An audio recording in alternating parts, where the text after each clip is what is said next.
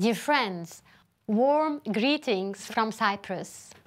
For to us a child is born, to us a son is given, and the government will be on his shoulders, and he will be called Wonderful Counselor, Mighty God, Everlasting Father, Prince of Peace. When you and I read those words in Isaiah, perhaps the word that jumps out the most is peace. Looking at the word today, with its combination of conflicts, diseases, natural disasters, environmental crises, we wonder, where is this promised peace? Nowhere is this truer than in the Middle East. Yemen is hanging by a thread.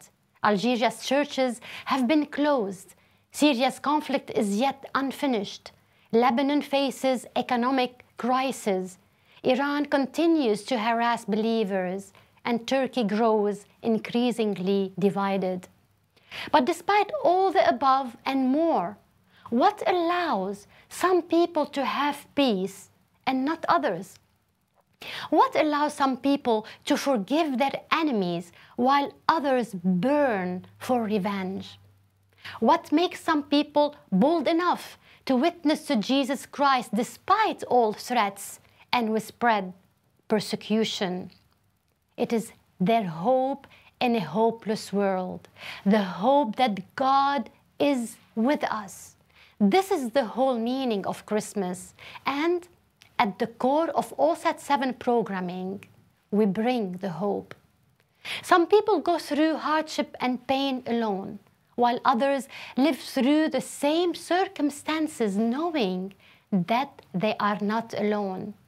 Whether in war, persecution, sickness, refugee camps, or even death, we know we are not alone, because when Jesus was born at Christmas, the wait was over.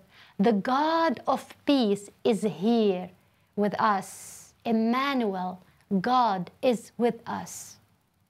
I wish you all a Christmas filled with His peace, and thank you for all your support to Set 7 throughout this year.